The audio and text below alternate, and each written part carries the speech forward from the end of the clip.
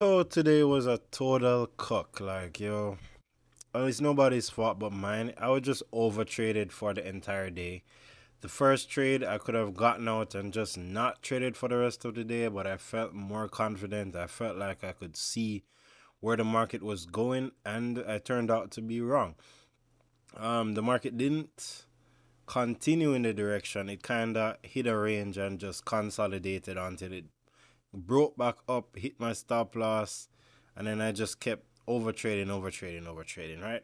So I'm totally accepting that this is my fault, and it's just about me not overtrading, me not getting too confident, me quitting while I'm ahead. Like if I reach a point where, say, I hit my daily loss or I get out at break even, I probably should just not trade for the rest of the day and just call it. Right? So I'll show you the amount of trades. I took a bunch of trades today. That's why I'm sure that I overtraded. Generally, we try to just go for one or two trades max. I probably had like five trades today. Let me see. One, two, three, four, five. See? Too much trades today. Too much trades. Too much extra factors, right? So let me show you all of the trades that we took today, and I'll show you where I entered, where I exited, and how they played out, right? So the first trade was basically off of this engulfing. So I played the market down from this engulfing.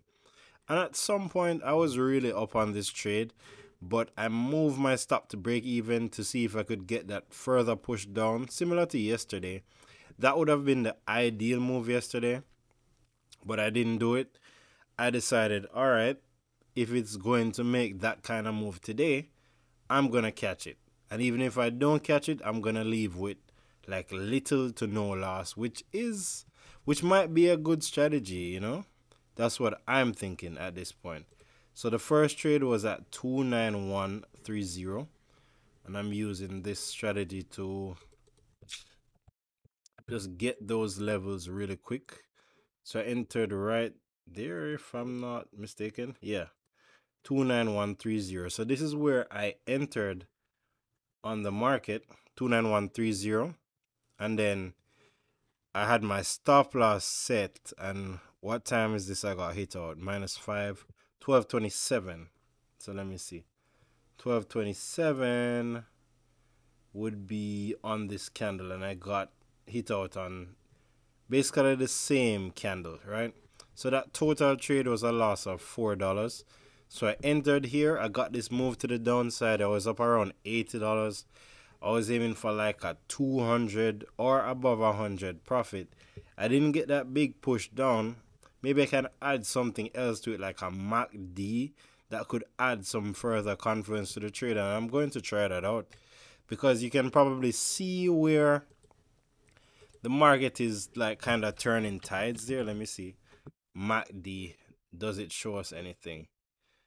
Ah, it kind of does, because this is like when you have weakness. So you have selling pressure here, and then this is like more bullish pressure. If you have strong selling pressure, you would have big MACD candles down here. That's what I understand from it. I'm not an expert on that as yet. I need to get more into that and learn more, right? So that was the first trade on the day. Total loss, $4. The second trade was another sell trade, and I'm not sure when I entered this, but it was at you -5 from this, you get 1206. So that's on the 12 o'clock candle. So right here. So I could see the market had a huge wick down, so I'm expecting a little push down. I was expecting this to be like you have a push down, come up, a lower high, and then you have lower lows. That's what I was expecting, like a regular structural move, but it found a support here with a also three-line strike bullish candle that just basically pushed you up and destroyed me. So let me show you. So I entered there at 29129. Let's move it over. 29129. So this is where I entered at 12 o'clock. And then I closed at, this would be the 145 candle, or I got closed out at 145, and this is around here at 291.16. So it was pretty close. 291.16. So I'm thinking it started to go against me, and then I was like, yeah, let me just take some profits at this point. And you can see how close it was here. I had some profits as it pushed down, yes, but I was aiming for more, and it just didn't seem worth it to take it if it didn't hit my level. But I could have still exited with little to nothing, so I exited with around $10 overall on that trade. And that was the second trade on the day. So it's good that I can actually review. I can see my mistakes more clear, and I can see that it's better to actually leave with what you went in with or make a small amount of profit than actually exiting having a bigger loss, because I ended up taking two bigger losses closer to the end of the day, and I'll show you them. So the next trade, I think it was just a quick in and out because I saw the market. What I saw and what the market did was it was two different things. So initially the market started to look a certain way, and then as it started to kind of reverse, I was like, yep, I'm out of this trade. I don't like how it's looking. So that was on, for -5 from this, that's the 145 candle. So let me see, 145. So right around here, and the market actually did continue pushing up, but something about it just wasn't, just how small those candles were, it didn't give me that confidence to ride it to the upside. But that's how the market can kind of fake you out, because as there's so much indecision here, you're just so nervous. If you're looking at the market, you're thinking this trade isn't gonna go with me. I already have enough losses for the day. Let me just leave, right? So it was the same candle essentially I entered. As you can see, I don't have to zoom up I don't have to do this anymore. I can just set the amount that I entered right here, and it just sets it. This has come in very, very handy. So you can see how close I entered and exited there. 0.03 difference for a total loss of 4.5 on that trade. And then closer to market end, I had more trades. So I had this trade at 145. So this is when I flipped the trade.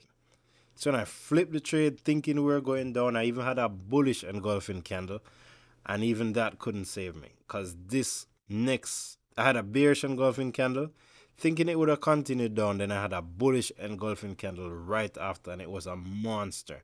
I probably got hit out on this exact candle as well. So this is the candle that I entered, as I could see, like, just the market didn't have that strength pushing up.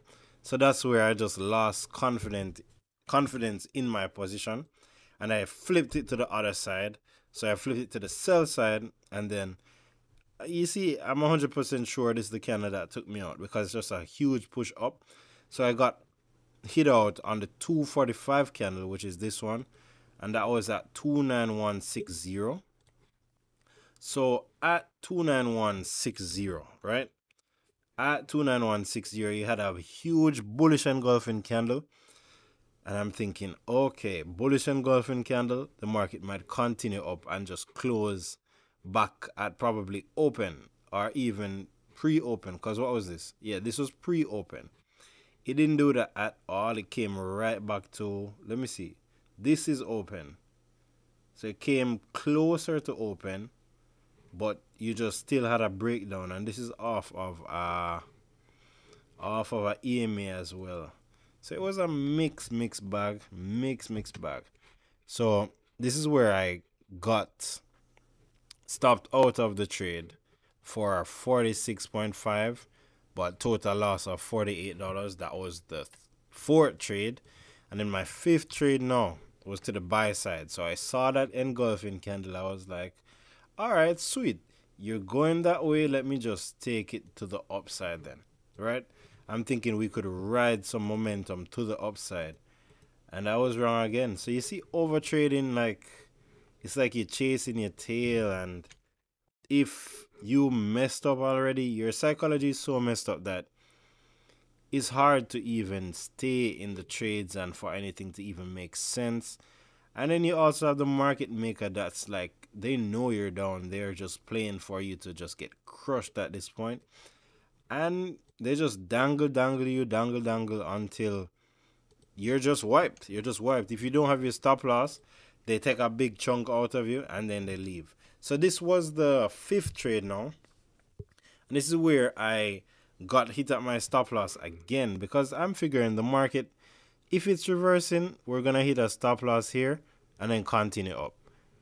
The market definitely did reverse with three strong bearish candles, came, push you right down, and then the last candle was what kind of pushed you above that level. The last candle actually opened down here at 29101 around that level, and then it pushed you right back up until 291, let me see, 29182.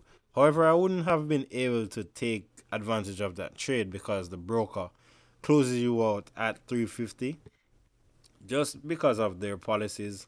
I don't know what their policies are, but I'm just working with it because they're the platform and they are the ones that can give me some good funding. So that's why I'm using this platform. Um, that was basically it for today. It was just a wild ride. Looking back at today, what should I have done? It should have just been these two trades. I shouldn't have got greedy and decided that I'm gonna trade. It should have actually just been this one trade. When I ended up hitting that break even and it proved that the market isn't going down like with strength, like my initial position was wrong, I should have just stuck with that. Honestly, should have just stuck with that. The next best thing for me to do would have been to enter on this bullish engulfing candle. So this bearish engulfing candle, with focusing on just the strategy now, not what I did. This bearish engulfing candle was actually right. It would have just been for me to kind of work out a trailing stop loss strategy while it came to that level. So a trailing stop loss strategy would have been good. The only problem with a trailing stop loss strategy is that you can get down, say you get to $100 profit and you have a little reversal up until $80 before it moves to like 200, 300. You leave a lot of money on the table because the market doesn't go straight down. The market is like zigzag, right? So that's the only thing. And then you could have probably taken it off of this bullish engulfing as well, rode it to the top here. Bullish engulfing here, stop loss down here, could have taken it up to here and just left. Let me actually look into something to see, because usually how the channel that I watch, they want you to employ this strategy. They want you to, if you're gonna enter on the bearish engulfing, they want you to have a 2-to-1 risk reward essentially, right? With your stop loss like close to wherever the bearish engulfing was formed. I'm not sure, I don't think it's the wick, more the body. So you could actually go here, and if you're aiming for a 2-to-1, not bad. A 2-to-1 exactly would mean you'd enter at the close of this candle.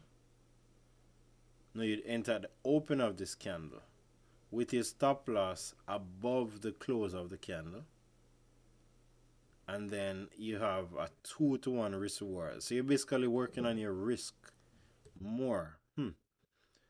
Okay, so you enter at the close of the candle, which would have been the open of the next candle, with your risk above the open of the previous candle. That's what it's looking like to me, but I usually try to go for the wicks in case the market really goes against you. But a 2-to-1 would have worked perfectly on this to the downside. So not being greedy, a 2-to-1, you could have hit your profit within the next candle, right after. The next candle would have been a clean sweep up, 100 shares, $200 in out in within 15 minutes. Um, Let me look at this bullish engulfing now. So the bullish engulfing, so we entered right on the candle close, which would have been the open of the next candle, with your stop loss like a little above the wick there, a little above the wick of the bear bullish engulfing candle, and you just go for a 2 to 1. So today you can see it's a lot about greed and not following the strategy, because if I had employed the strategy directly and you're entering here at the close of the previous candle, right? And you have your stop loss below the wick of the previous candle. You can see it never came back to that level. Never came back to that level. It took a little time, yes, but you still rallied up to that 2 to 1 risk reward. So it could have been a $200 profit, right? With no drawdown, zero drawdown. $400 profit actually. Zero drawdown, you not hit out of your trade, and you left. If I had followed the strategy. So next week, clean. We're just following the strategy to the T, to the T, to the T. Doesn't even matter if it doesn't look like it's gonna make sense. We're following the strategy to the T. At least I am. And I hope you're here next week. I hope you enjoy this journal. I give you a different style of video tomorrow, like something that's a little bit more interesting, a bit more general if you're not really into trading. But happy Friday, happy weekend. I'm gonna spend some time with my family and stuff like that. So I'll see you in the next video. All right, bye bye.